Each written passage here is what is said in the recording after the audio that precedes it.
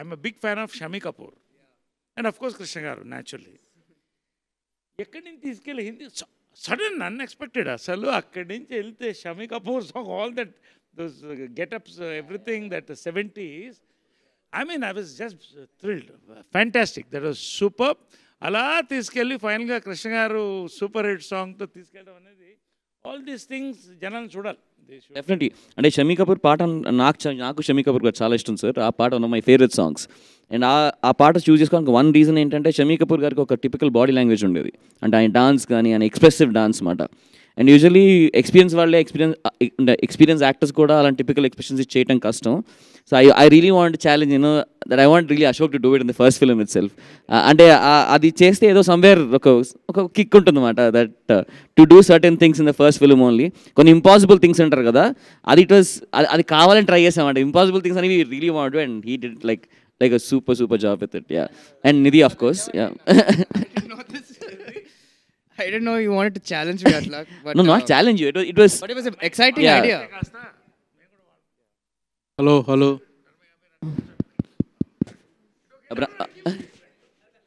But idea ne chala exciting undi kada first nunchi. Yeah. Script I think when you were writing the script itself అప్పుడే పెట్టేసావు song.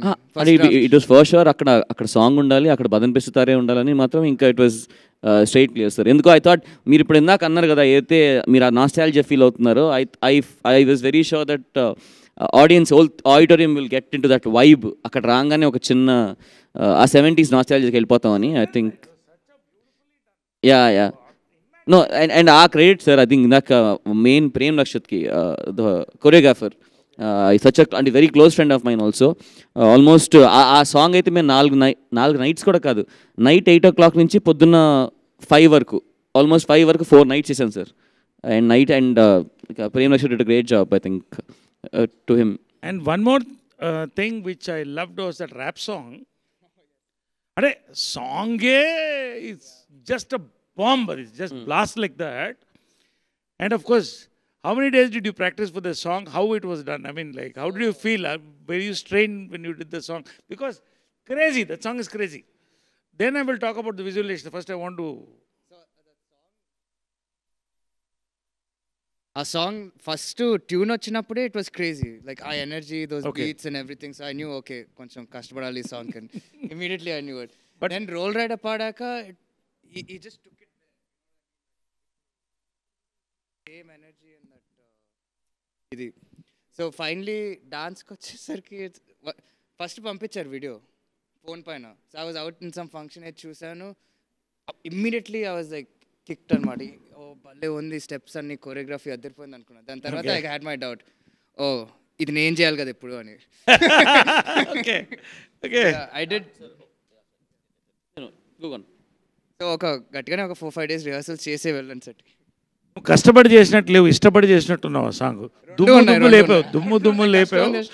కష్టం ఉంటుంది. అంటే even the picturisation, ఆ top angle shots ఇవన్నీ కూడా I mean like so colourful, so అంటే నాకే అలా ఉంటాయి ఇప్పుడు ఏజ్లో. అది చూస్తే అమ్మాయిలకి అబ్బాయిలకి ఆ ఏజ్ గ్రూప్ వాళ్ళకి ఎలా ఉంటుంది. It was such beautiful item. all the visual grandeur for Samir Reddy garu. I'll give it. And of course Vijay came up with super ideas ఆ సాంగ్ కోసం sir. That was I think ఆ song చేసేప్పుడే మాకు తెలుసు అది చూసుకుంటుంటే అందరం ఒక ఎనర్జీలో ఉండి, అరే ఏంటి ఇంత బాగుంది, ఏంటి ఇంత బాగా చేస్తున్నాడు ఏంటి, ఒక ఎక్సైట్మెంట్లో ఉన్నాం. ఐ థింక్ ఆ song was one of all our favourite song. అది film also is a visual treat. Every way it was